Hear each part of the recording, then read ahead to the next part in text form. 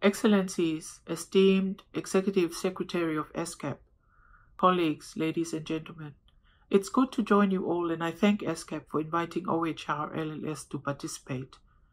Just 12 months ago, I'm sure none of us would have thought we would meet under these circumstances.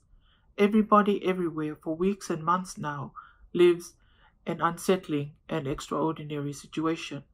So many uncertainties are now ahead of us. Every country, community, and every single individual in the world is affected in some way or other by COVID-19. This pandemic teaches us many lessons, but it surely has already revealed what economic and social inequalities drive in a pandemic.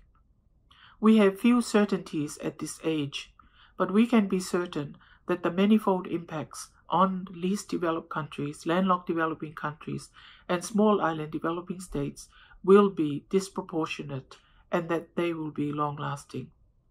Already, millions of people are out of employment in LDCs, LLDCs, and SIDS. There are hardly any safety nets.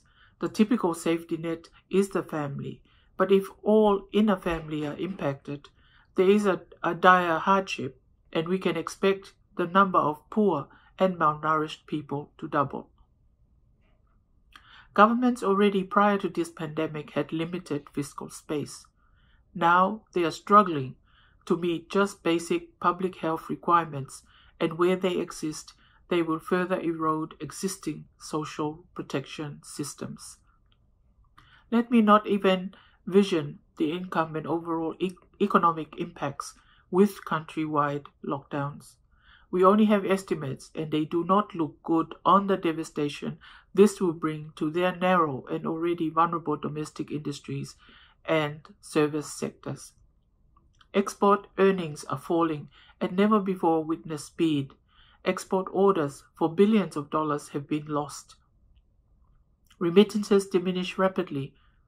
The tourism sector has collapsed. The coming global recession will further exacerbate this already dire situation.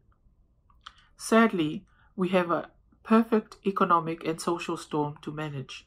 It is a truly humanitarian crisis. All this goes way beyond the immediate and medium-term health sector challenges.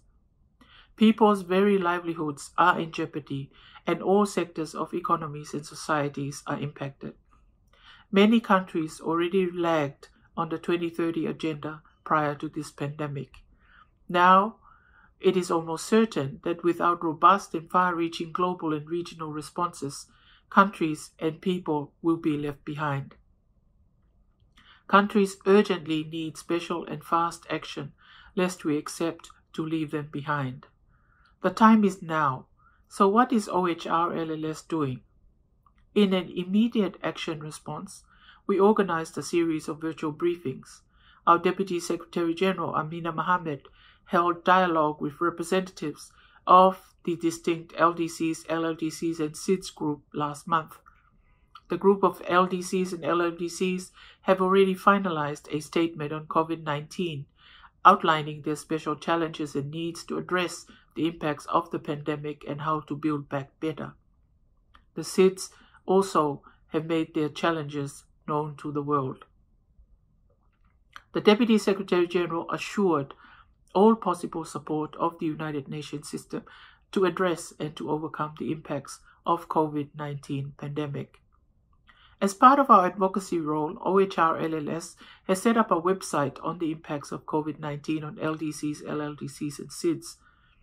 Excellencies, of course, in such challenging times, we must focus on the short term, on people, and if I can say so, the land they live on.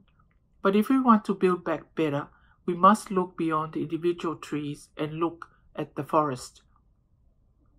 Our planet is more ocean than land, and so the ESCAP theme study before us takes this broader look. I congratulate ESCAP for your theme study on promoting economic, social, and environmental cooperation on oceans for sustainable development. All our constituent countries, but especially the SIDS, need enhanced support in all areas identified in the study, namely statistics on the oceans, the deterioration of fish stocks, and the gaps in fishery management. I would specifically draw the attention of the international community to SDG Target 14.7 and 14A. They call for increasing the economic benefits to SIDS and LDCs from the sustainable use of marine resources. They call for increasing scientific knowledge, develop research capacity, and transfer marine technologies. There is no denying it, and you may join me probably in this thought. Keeping things going and often going virtual right now is at times a challenge, but we must keep going. So OHRLLS has pushed along with the preparations for LDC 5. Of course, the preparatory meetings scheduled for the next few months, including the regional review meetings in Malawi and Bangladesh and the joint ECOSOC President of the General Assembly meeting, had to be postponed. These were important dialogue meetings and designed to provide critical inputs to the first PrepCom meeting that was to be held in New York from the 27th to the 30th of July 2020. Member states have started discussing the possibility of rescheduling the conference and the PrepCom meetings. Once we have the new dates of these events, we will work out the dates of all the pre-conference events, including the Asia-Pacific Regional Review meeting. But our preparations for the conference are ongoing. What is already ready or under imminent finalization is a report of the Secretary General on the 10-year implementation of the Istanbul Programme of Action, the synthesis of national reports submitted by LDCs, a report on the UN system best practices on supporting the LDCs, and the 2020 policy brief on advancing SDG 7 in LDCs. We also push ahead with the preparation for the Academic Exchange Conference, which will be held in Helsinki, Finland. On LLDCs, we are more than halfway into the implementation timeline of the Vienna Programme of Action. The midterm review held last year adopted a political declaration. The declaration identified critical areas requiring enhanced efforts. This concerns infrastructure and connectivities ranging from transport, ICT, to energy. The declaration called inter alia for full implementation of the WTO Trade Facilitation Agreement, structural economic transformation and productive capacity building, private sector development, and strengthening of climate change adaptation and resilience. The need for enhanced financial resource mobilization was clearly highlighted. My office is developing a United Nations roadmap for accelerated implementation of the VPOA, building on the outcome of the midterm review. On SIDS now, the high-level review of the Samoa pathway held last year once again stressed the need for the international community to mobilize additional development finance. This is necessary to facilitate much-needed access to science, technology, and innovation. As you all know, SIDS are heavily impacted by climate change. We are working with the UN DESA to develop a voluntary disaster fund or financial instrument for SIDS. We also review the Green Climate Fund support for SIDS.